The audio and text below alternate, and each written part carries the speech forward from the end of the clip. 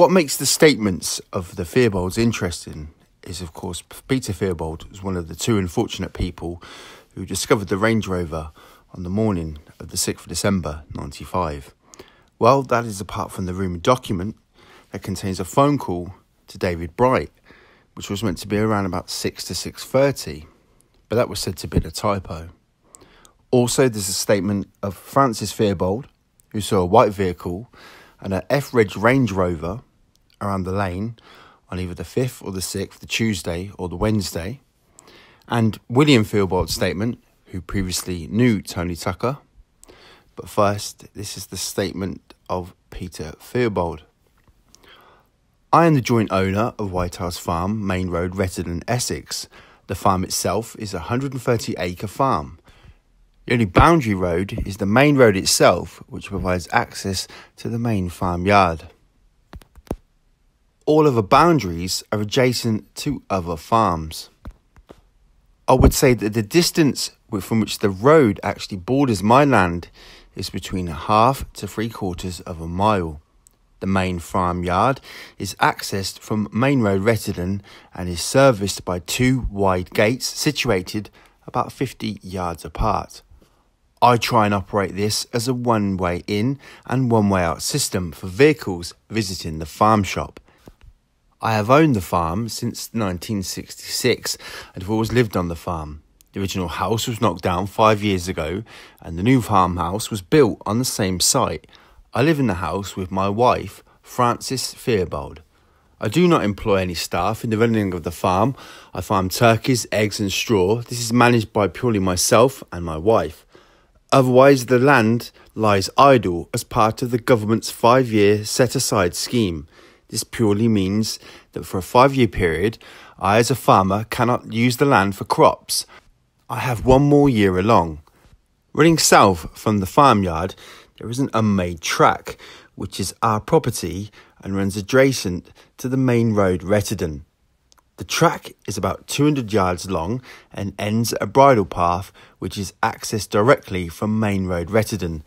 The bridle path is called Workhouse Lane and this runs off the main road in an easterly direction for about a mile, ending at East Hanningly Field Road. I use the farm track to access fields on the other side of Workhouse Lane. These fields are used during the shooting season from 9 to 1 o'clock. By people wishing to shoot. Around 7:45 on the morning of Thursday the 7th of December, I was visited by a friend, Ken Jiggins, who lives in the South Woodham Ferries. Ken helps organise the shoots and works with me nearly every day during the shooting season. Ken visited me this day in order to go to the shooting fields in order to help feed the pheasants. This is something I do twice a day, every day throughout the shooting season. When we set out at about 7:55 the same day, the weather was cold and light. There was a frost on the ground with enough of the frost on the vehicles outside to require me to defrost the windscreen on my Land Rover. I then got into the driver's side of the vehicle and Ken got into the passenger side.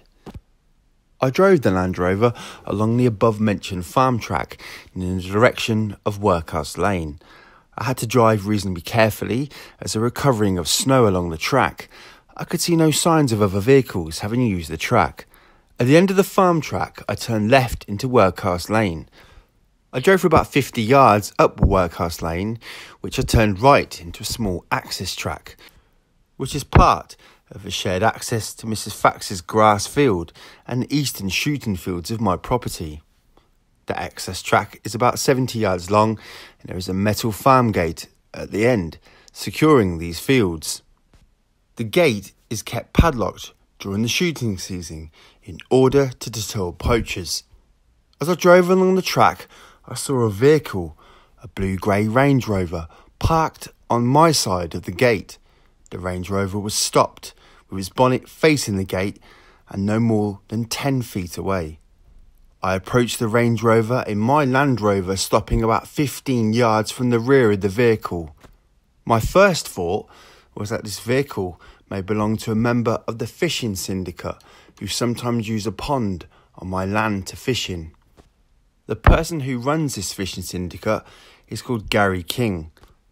As I stopped the Land Rover, I could see there was no way to get around the Range Rover to get to our fields. As I looked, it appeared that there might be someone inside the vehicle. I mentioned this to Ken, who then got out of the Land Rover and walked over to the driver's front window of the Range Rover. I saw him tap on the window. I saw Ken peer through the glass of the Range Rover. Ken then walked round to the driver's side of the Land Rover and said to me, "There's 2 people in there and they're dead." And then he said, "I'm going to call the police." While he did this, I walked over to the driver's side of the Range Rover. I was careful not to touch the vehicle as I looked through the glass. I could see 2 males in the front seats of the vehicle. I could also see 1 male in the rear of the vehicle. The male in the rear of the vehicle was located behind the driver and slumped in such a position that the top half of his body was behind the passenger seat. I would describe this male as being heavily built. I could not see his face, but I think he was wearing blue jeans. The male in the passenger front seat, I would describe him as also being heavily built. A male who was white, and I would estimate his age to be between 25 to 30. I cannot remember anything else about him. The male in the driver's seat was again heavily built, about the same age, 25 to 30, and white. I cannot remember what he was wearing. I can state that both the males in the front of the vehicle had facial injuries around the mouth area. There was an amount of blood around the mouth and nose and also in the chest of both males. I went back to the Land Rover and spoke to Ken, who by now had called the police on his mobile phone, when he got back into the Land Rover. I turned the Land Rover around and we drove back to Workhouse Lane, where I turned left and back up to the junction with the main road, Rettendon, to wait the arrival of the police. The police arrived within 6 to 7 minutes. The response was from a marked police vehicle containing 2 male police officers. I explained to the officers what I had seen, and Ken and I returned to the scene. Only 1 police officer actually approached the Range Rover. I do not remember the index number of the Range Rover. I can only recall that it was an F-Reg vehicle. The last time I personally went to these fields would have been about 4 o'clock on the evening before, on the Tuesday the 5th of December, as Ken would have fed the ducks on the Wednesday evening and pheasants on the Wednesday morning. I have never seen the Range Rover before, and I did not recognise any of the males inside the Range Rover. The set-aside scheme provides that any member of the public may use the land to walk across, and there are various public pathways on the land. As a farmer, I own 4 shotguns and a rifle. 1 shotgun is a single barrel. The other 3 shotguns are all 12-ball double barrel over and under guns. They are made by Perazzi, Browning and Winchester respectively. I am a holder of firearm permits for each of these guns, and each permit allows that I may possess ammunition for these weapons. I have not used these weapons recently, and I am happy to consent to the police inspecting these weapons. I am happy to attend court and give evidence relating to the above. I wish to add that when I first saw the Range Rover, I can state that there was no frost or snow on the vehicle, and there was no steaming on the interior of the vehicle. I formed the impression that the vehicle had not been there overnight. And then on the 29th of the 12th, 95, Peter Theobald followed up with another statement which said, "I have been asked by the police for details of any persons who may use my land for the purposes of shooting game. In the course of supervising both duck and pheasant shoots on my land, I keep a list of persons who shoot on given days. The shooting parties are made up of 6 people on most occasions. There are times when the parties may be less. I do not have addresses or phone numbers for all these people, but I keep their names. There is usually a phone number for at least one of the people of the group that I use for contact purposes. I keep a list of these people in a small handbook which I can produce." Unfortunately, there's no actual statement for Ken Jiggins online with the other statements, as it does state in here that Peter didn't go to them fields for that. Well, the last time he attended them fields was on the Tuesday, but it would have been Ken that would have fed the ducks on the Wednesday evening, a couple of hours before the vehicle, the Range Rover, was apparently down the lane around about just before 7 o'clock, according to phone records or Darren Nichols' version of events. And also at the end, Peter stating that when he first approached the vehicle, there was no frost or no snow on it, and there was no steaming on the interior, and he formed the impression that the vehicle had not been there overnight, obviously because he had ice and frost on his vehicle, on his Land Rover, when he went to leave. But as seen on one of the crime scene to courtrooms earlier videos, the reason for the no ice, or no frost in fact, on the vehicles could have been to do with the trees on either side, and also the sunroof being opened. But there are quite a few people that are in the belief that the Range Rover wasn't sat there from 7 p.m. the night before, and possibly if the Billy Jasper's version of events is true, and he dropped off someone at midnight, and the Range Rover in fact returned at a certain point, or they were still alive, with the vehicle running and still alive inside of it till gone midnight, then it wouldn't have been sat there as long as we think. Or in fact, if, according to a certain James English interview with Carlton Leach, and he did mention that the morning, and that was the in the morning, whether that was a slip up, I'm not entirely sure. Some of the belief that he just made the slip up between morning and evening, and the discovery and 6 p.m. and a.m. But if there was, in fact, that was the time that they arrived at 6 a.m. in the morning for some sort of deal, that's what time they got killed.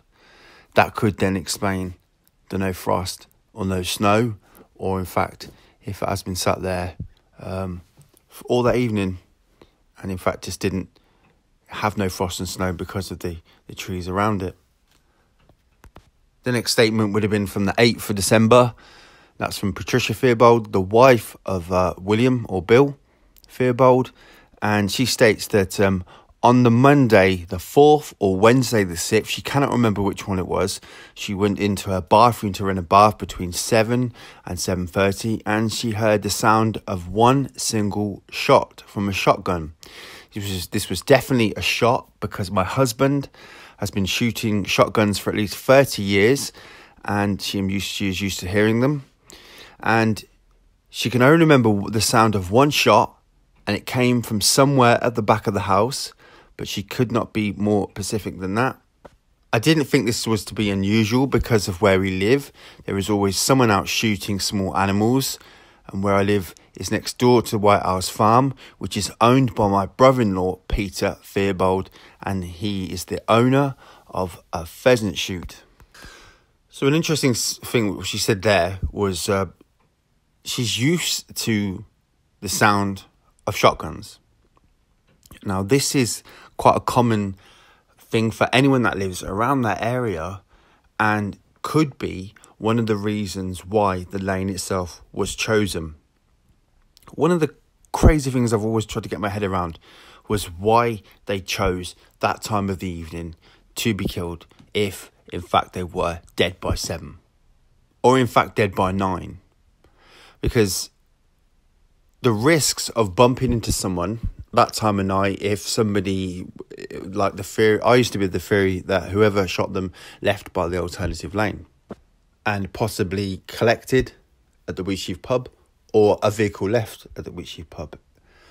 But the risks of running into somebody, a dog walker, any sort of person just out for a walk that evening, it was snowing, so there is less risk of bumping into someone, but there is also the chance, and if you are running, in fact wearing a balaclava, or you're in fact still holding the weapon, the risks of bumping into someone are a lot higher than just to leave in a vehicle from the lane itself. But it, again, rush hour, vehicles still coming back from work around about the 7 o'clock time, more chance of being seen leaving the lane itself. The Billy Jasper version of events, the midnight, would make sense. And again, people wouldn't be surprised at the sound of shotguns, sound of shots that time of night. With night shooters, and there is a mention of night shoots within Bill's statement, William Theobald, which is as follows: I own half of the land of White House Farm and the bungalow, which is adjacent to the farm on the main road, Rettendon. About 12 years ago, I joined Progress House Gym, which is in Castle Lane, Hadley, Essex. I use this gym for the purposes of bodybuilding. During the time, I met another user of the gym called Tony Tucker. I had trained with Tony in the past. I've collected him from his house to take him training. I would say in those days, I regarded Tony as a friend. When I knew Tony, he was a carpenter living with his wife and I believe 2 children in Rayleigh, Essex. I cannot remember the address. I'm also aware that Tony worked for Nigel Benn and was controlling doorman for various clubs. At one time, he had a shop in Romford selling bodybuilding equipment. He either owned the shop or was the manager. I remember whenever Nigel Benn was boxing, Tony would lead him into the boxing ring. Tony left his wife and drifted away onto other things. I have heard that he was involved in the drug scene, although I've never personally had any contact with drugs or ever seen Tony with them. I haven't seen Tony for about 10 years to actually speak to, although about 5 years ago I did pass him on the road in Hadley. We acknowledged one another and then went our way. I believe Tony was driving a convertible XJS Jaguar. I'm still a member of the Progress Gym. I go at least once a week, but I've never seen Tony training. Since his early days, I cannot recall Tony ever visiting my home address or the farm. I've lived here for 30 years, but I'm sure he knew where I lived. Another friend who I've trained with in the past is Paul Wheatley. Paul was friendly with Tony Tucker. I was Paul's best man at his wedding. Paul has visited my home on many occasions, and I would have assumed he would have told Tony where I lived. I am also aware of a person named Pat Tate. I may have unwillingly met Tate at the gym, and I have friends on Canvey Island who have had their car stolen by this man. I'm also aware of the name Tate through car dealer contacts, again in the Canvey area. I have never officially been introduced to the man. I'm not aware of Tate ever visiting my home or White House Farm. Both me and my brother Peter are competent sporting shooting enthusiasts. We have both shot for England and have been able to introduce this facet of our sport into our livelihood. We run White House Farm shooting ground, which is as follows. The farm is a lake, which is used for duck decoy and fishing. The farm also contains a pheasant shoot. Peter looks after his side of the business. I run the shooting ground, which is separate from the farm and is contained in the 11.5 acres of Rowan's land. This is private ground, which I supervise and run to give tuition, and have a down-the-line and compact sporting setup. The shooting ground is set up for sporting smooth-bore shotguns. I also have an arrangement where I can supply shotgun cartridges to my customers. I currently stock 2 types of cartridge. They are the Express 24 gram 7.5, colour mauve, and the Champion range from Kent cartridges, size 7.5, colour red. It is not uncommon for people who use my shooting ground to bring their own cartridges. I currently only shoot on a Wednesday up until 6:30 hours. On Wednesday the 6th of December 95, the shooting stopped when it became too dark. I estimate the last shots were fired around 3:45. I do have lighting facilities to allow us to shoot after dark, but on the arranged date, it was getting cold and the last visitor had an interest in our lakes, so we went on to discuss my pond, which is beside my home. I am obviously aware of the shooting incident which occurred on our land just off of Workhouse Lane. The last time I visited the area was on Monday, on the 4th of December, when I walked across the land and up to Rettendon Hall around about 8 in the morning when I had a job to do for Mr. Fax, the occupier. At this present time, I have 3 over-under 12-bore shotguns and 2 rifles. Should the police wish to inspect these weapons, I am prepared to hand them over. I should also say that I have finishing shootings on the Wednesday afternoon, on the 6th of December. I remained at my home address all evening. I did not hear or see anything unusual. One of the main things that sticks out to me straight away there is the fact of Bill says there that he does his shoots on a Wednesday, the day of the murders, the day that the people that chose to kill these 3, it was the same day, conveniently, and also that the shoots would normally go on to 6:30 in the evening, and if we're led to believe that they were dead by 7, no one in that area would take no notice of any shots on that day, especially around that time. That could go to explain why the murders were chosen to take place at that time of night, and especially on that day. Also, there's a previous friendship between Tony Tucker and William Theobald. And was Tony aware of that being William's land? And could that be part of why Tony was using it? Having previous knowledge of the land itself? Or in fact, an attitude of like, if he was caught using the land, he knew the person that owned it and thought that might help smooth it over if he was in fact caught using that land. But it was Peter Theobald's wife that witnessed a white vehicle and a Range Rover on either the Tuesday the 5th or the Wednesday on the 6th during the day. She saw the white car pull onto the property. She thought nothing of this at first, but the vehicle was followed by what she believed was a green Range Rover. She took notice of these vehicles for these reasons. Firstly, they had considered purchasing a vehicle of the same type, and also the occupants of the Range Rover were large white males. The statement of Francis Theobald from the 20th of December is as follows. I live with my husband Peter and son Christopher at White House Farm, Rettendon, Essex. The farm is situated on the main A30. I would describe as the farm layout as follows. We have 2 main entrances off the main road. There's a concrete vehicle parking area which leads into our 2-storey farmhouse. We have a farm through which the shop we sell eggs, hay, straw and general farm goods.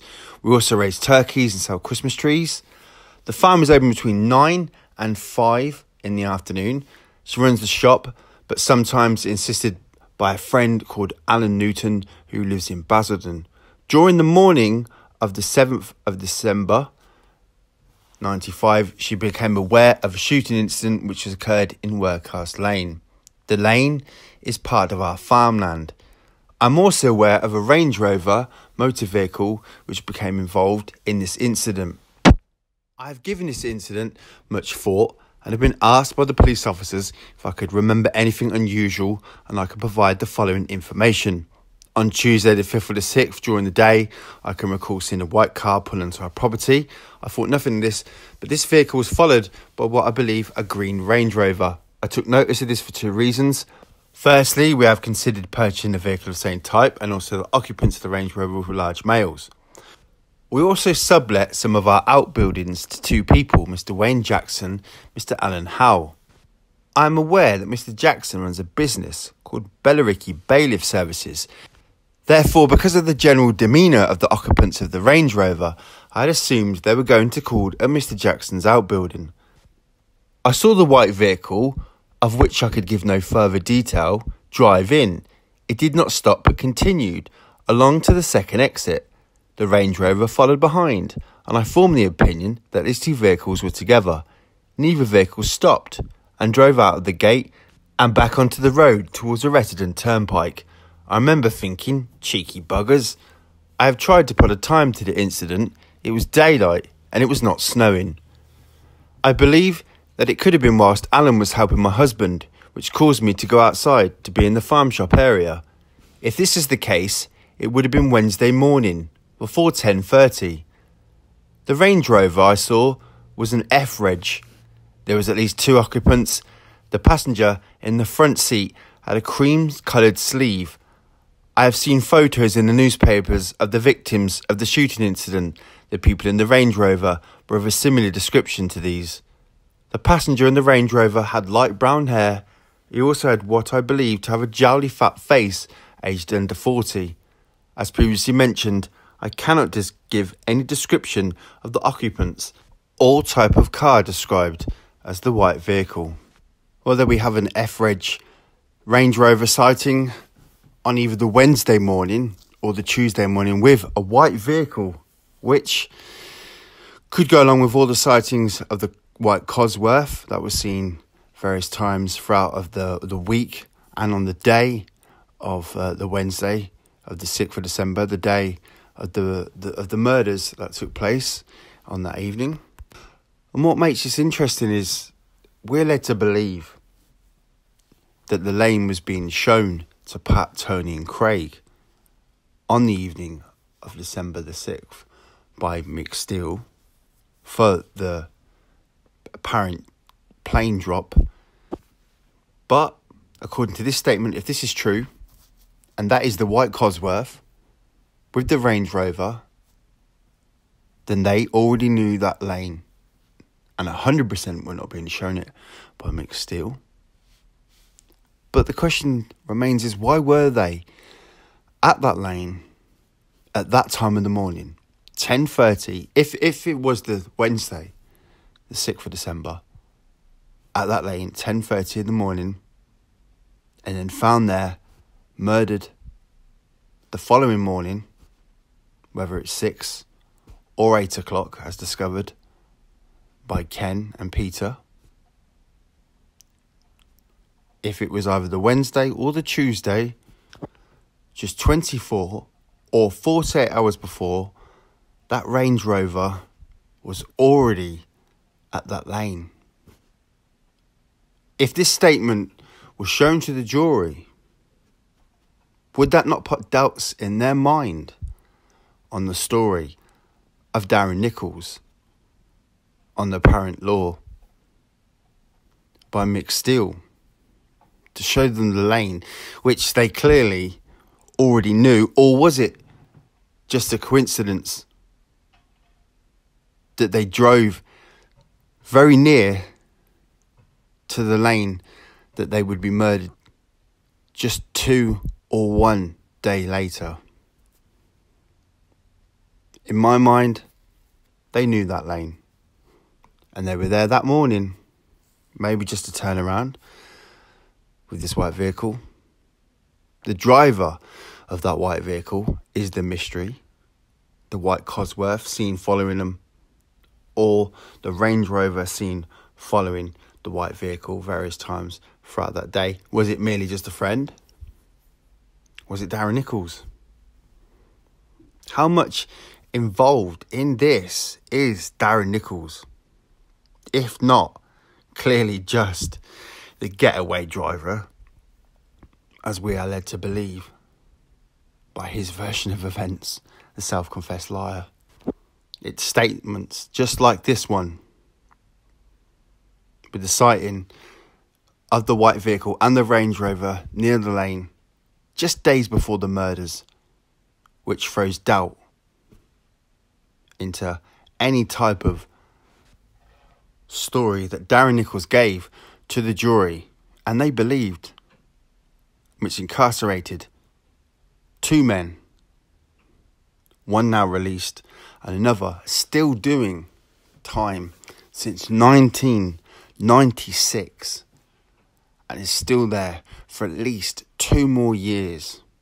And going on the description that Frances Theobald gave, that the 2 men she saw driving this Range Rover was more than likely Tony Tucker and Craig Rolfe. And why they were there is just part of this mystery and part of the big picture and the jigsaw that is always continuously trying to be put together.